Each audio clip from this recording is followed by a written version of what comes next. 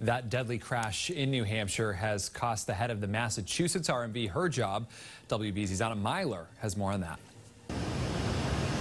State transportation officials say the man charged in connection with that deadly crash in New Hampshire should not have been on the road. They say Vladimir Zhukovsky's license should have been revoked after an alleged OUI incident last month.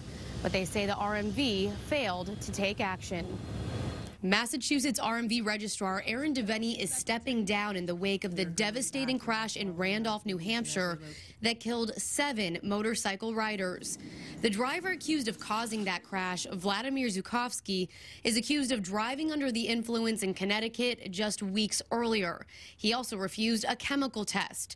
State Transportation Secretary Stephanie Pollock says Connecticut's DMV did not provide sufficient information to trigger an automatic termination of Zhukovsky's commercial driver's license. But she also says the Massachusetts RMV missed a manual review. Governor Charlie Baker and Lieutenant Governor Karen Polito say they are taking the situation very seriously. We are making sure that the acting registrar is doing a thorough review of all the circumstances involving this particular matter and the process so that we can make sure that the registry does their job and they take it very seriously to ensure the public's safe. Zhukovsky has pleaded not guilty to 7 counts of negligent homicide.